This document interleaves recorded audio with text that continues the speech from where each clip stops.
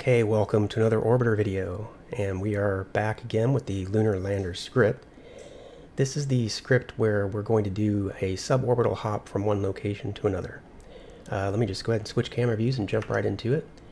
So in my previous flight, which for this particular update was my only flight, I went from that location to that location, covering 3,335.5 kilometers, and I had a DV efficiency of 79.33%.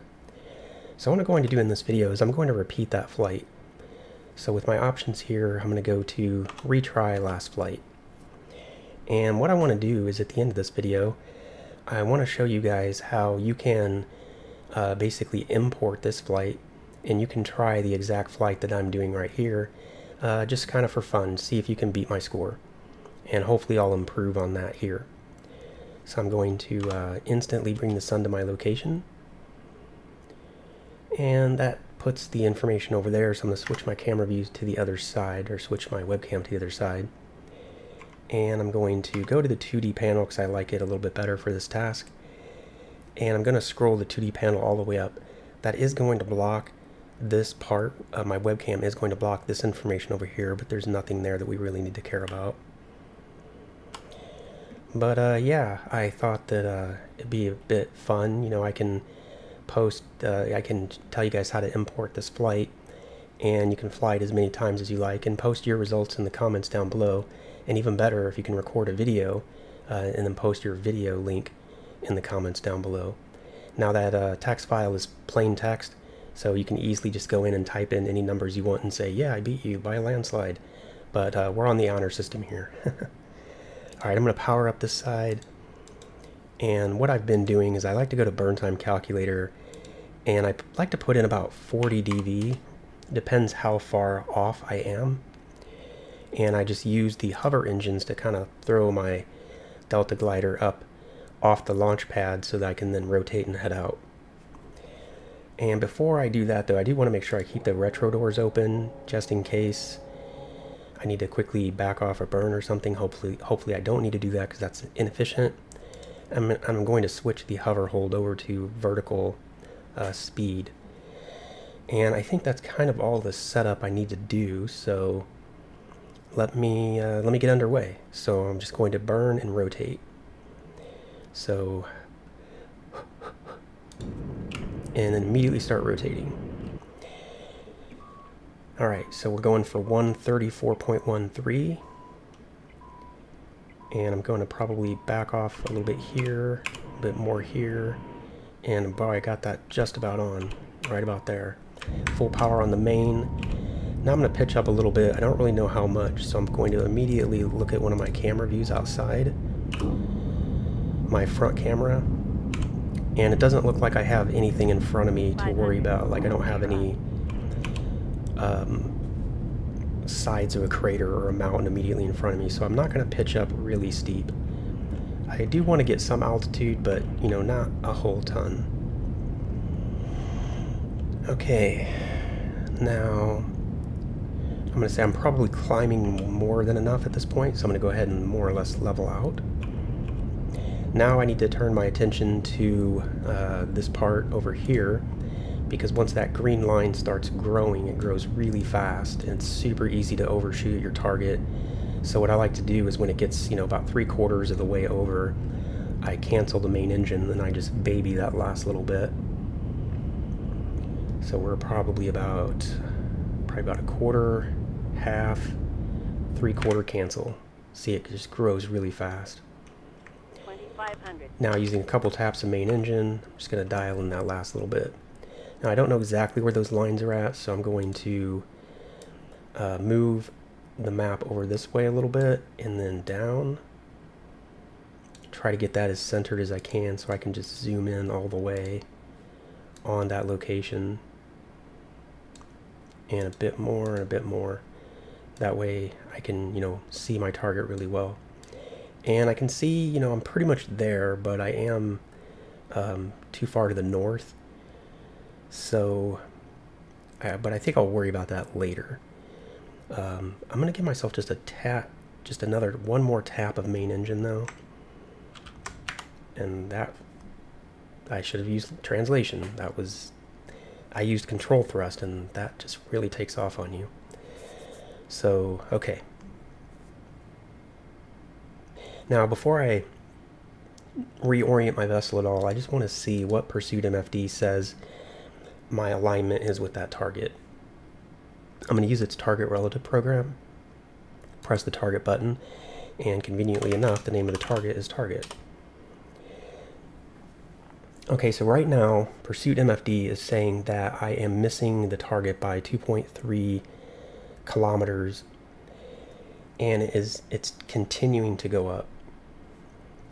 So with that information, I'm pretty much facing exactly prograde right now, and I know that I'm going more or less east, mostly east.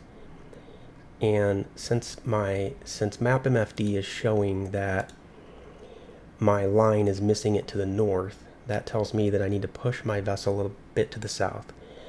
And I can probably do that right now very cheaply. So, in fact, I can probably not even change the orientation of the vessel. I can probably just use translation thrusters. So I think I'm going to do that with a little bit of 3, which will push my vessel to the right, which is more or less south. I think I can correct my alignment with just a bit of translation. And I have rotation on, because I'm a moron. Let's see if we can get back to that center position. Pretty much right there. And yeah, with just a little bit of translation, catching it this early helps me save DV.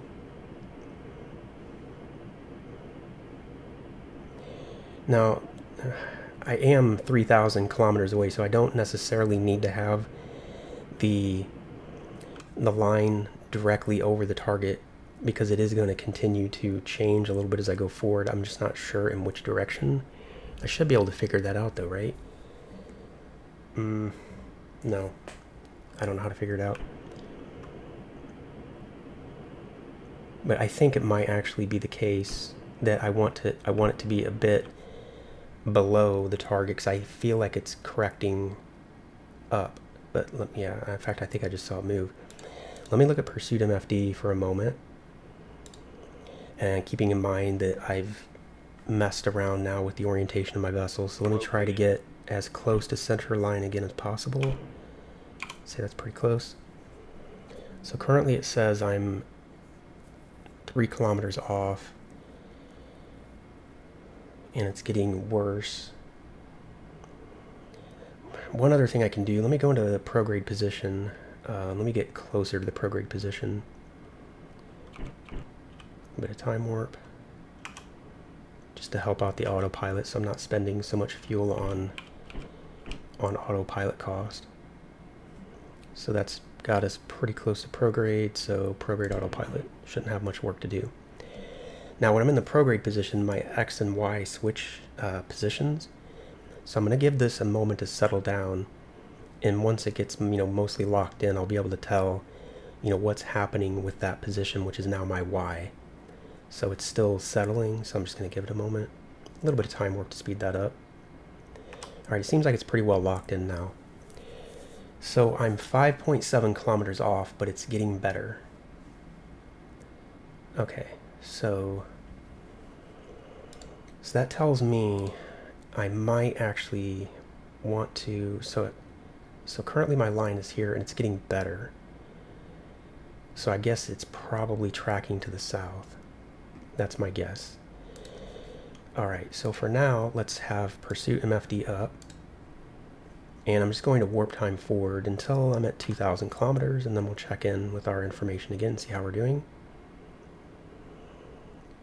About right here. About right here. And I'm going to use the prograde autopilot again just to get this locked in. So it has improved a little bit. Let's check map MFD one more time. And yeah, it does tend to be, it looks like it's tracking to the south. Alright, so let's go back to Pursuit MFD, turn off the autopilot, let's go to 1,000 kilometers.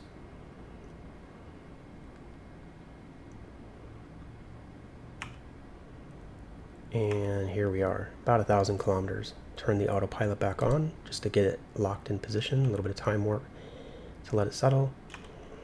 And now we're about 2.5 kilometers off. So I don't think it's going to be perfect by the time we get there, because it looks like it's only correcting by, I didn't really pay that much attention to what the numbers were, but I feel like we're still going to be at least a kilometer or more off by the time we get there. So what I might want to do, turn the autopilot off, go back to translation, and I feel like I need to speed up how fast this is coming down. And I think I can do that by using linear translation and pushing the vessel down.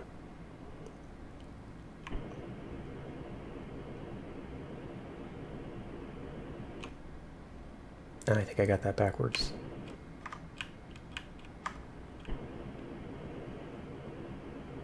Okay, I think I was thinking right, but I just needed to go in the other direction. So I'm using a bit of translation to push the vessel up so I can speed up how fast that number's coming down. And I don't really know how to make sure I'm going to be bang on, but I just want it to be as close as it can be. So I'm going to go forward to 500 kilometers, kind of see how things are. And that'll be my last opportunity to make any decisions. Because after 500 kilometers, it's time to get in the retrograde position and get ready for our braking burn. So about right here, come back to real time. So, okay, I feel like it's going to be pretty close. It's really hard to get that exact, but I feel like we're going to be pretty close. So let's go retrograde. A little bit of time warp to speed that up. Alright, come out of time warp, and now I'm going to turn off retrograde, and I'm going to go level horizon. And now I want to know, according to burn time calculator, at what distance do I need to begin my burn? So we're currently moving along at 1640, we'll call it. And we are coming down a little bit, so I think some of that velocity, no, that's my ground speed, so I'm assuming that's how fast I'm moving across the ground, and I'm hoping that doesn't take into account my vertical. Rotation. So I'm going to go to rotation and get lined up with that center point. And according to burn time calculator, we need 89.27 kilometers if we're using the hover engines, which we're not. So we're going to switch all the way over to the main engines. We need 51 kilometers. And this number counts down really fast, so I need to stay on top of that. So we're at 12 kilometers, we're falling at 55 meters a second, so that's something else we need to pay attention to. I'm going to switch my camera to, this one is good for now. This is back down, which is facing backwards, which for us, since we're rotated backwards, is actually forwards. So it's backwards and it's tilted down slightly, which is different than the back cam. Back cam is just completely backwards. Parallel with the vessel. Back down is backwards and then tilted a bit to the ground so we can see a bit more in front of us. Alright, now all attention needs to go on to making sure we do not miss this burn. And let's go ahead and put in our newest number, and we're not going to change it after this point. So we're going to go 1646. So we need 51.2 kilometers. Alright, we're not going to pay attention to anything else until it's time to do that burn.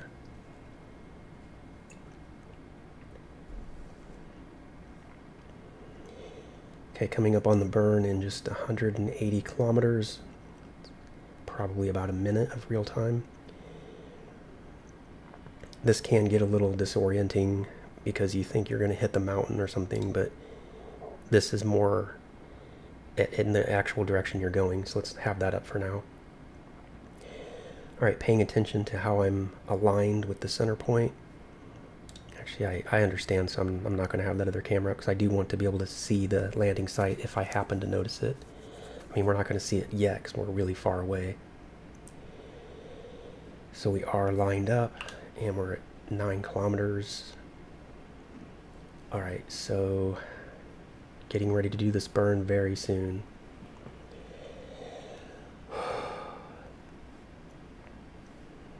$97, and we need 51. We'll probably start it when we see 52 because we have sped up just a tiny bit.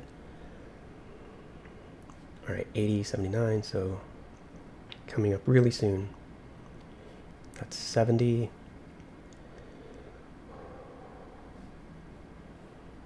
All right, getting ready to do the burn right now. All right, now we really need to pay attention to our altitude. So at various points I'm going to have to use the hold to zero it out so that we don't fall too soon. And we're getting closer and closer to the landing site.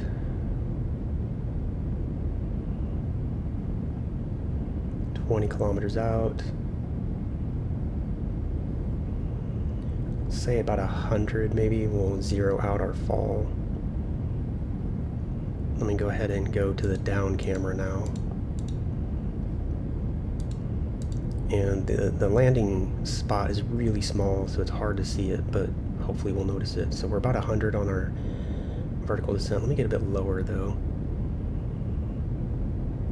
Okay, we're about 2.5 kilometers out. I'm gonna go ahead and zero out my fall speed.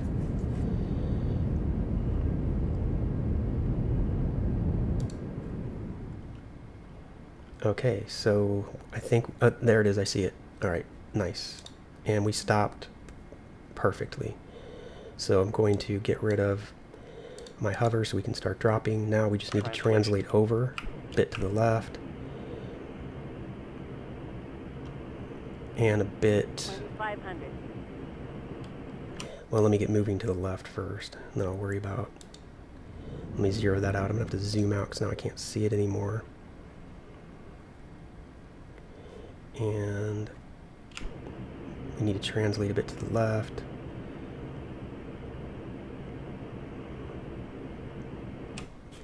Alright, I'm going to turn this off so we're not burning through our fuel. Keep just a little bit of hover in there.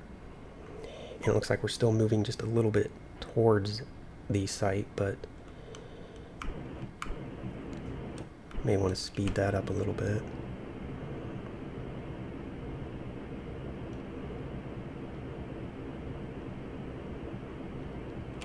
So that was a pretty decent target that time. Weren't too far off.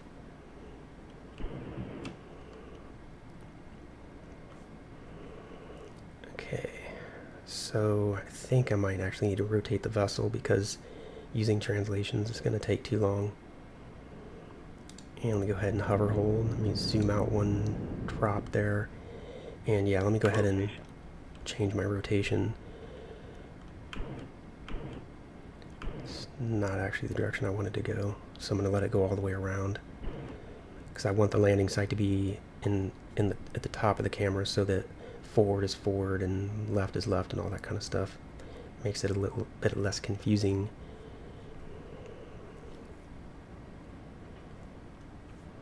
And let me turn that off and just let ourselves drop a little bit.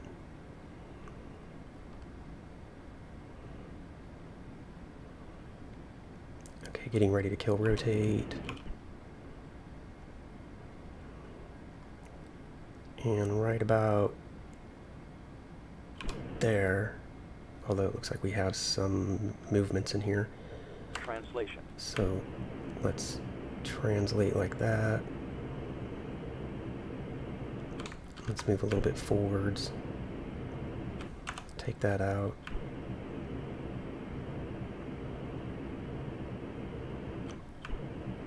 A little bit more forward. Take that out and then remove all the hover so we can drop. Alright, we're almost down.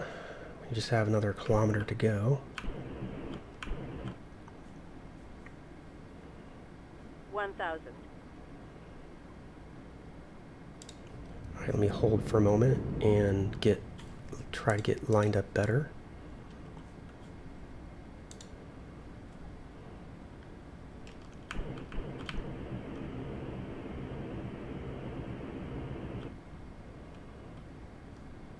And then once this is like at that line, I need to take out my forward movement. put a bit more translation in that direction. Start taking out some of the forward a little bit more. Alright, and let's drop.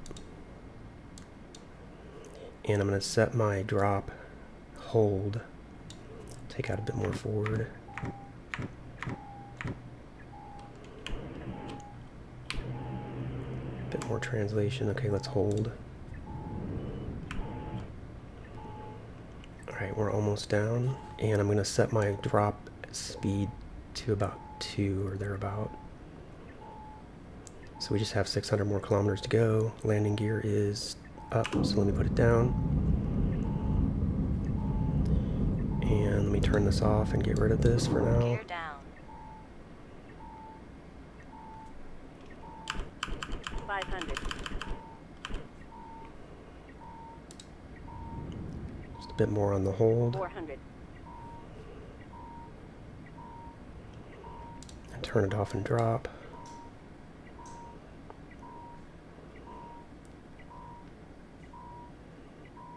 Meters.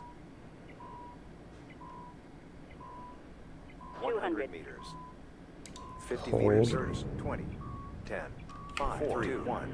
100.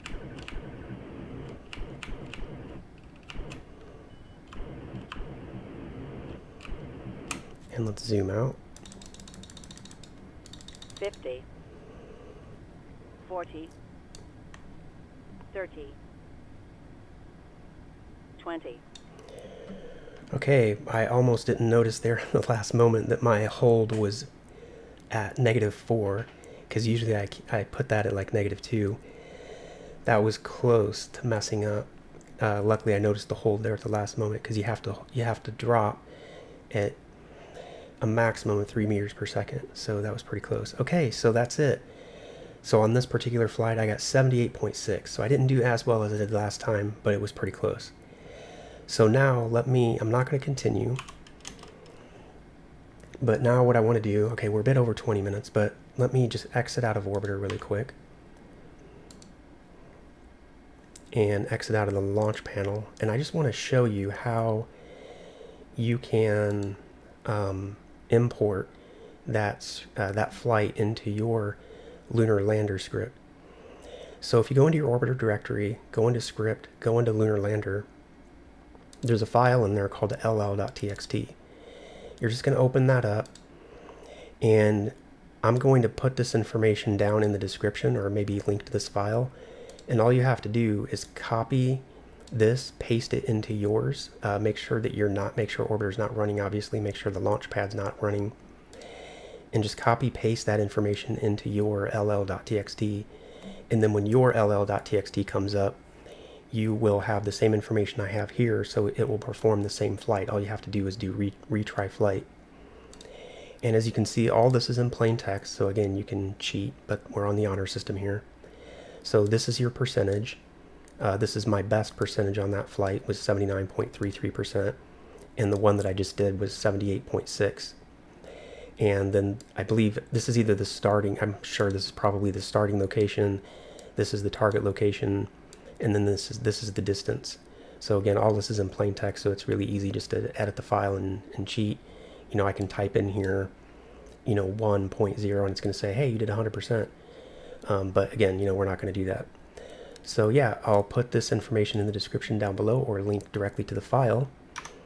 And yeah, I'd like for any of you that have Orbiter installed that are interested in this, go ahead and replay the same scenario that I just did, play it as many times as you like, get the absolute best score that you can, and post your results in the comments down below. And if you can record a video of it, even better, post that video link in the comments down below. Alright, so that's going to be it for this video. I will see you in the next video.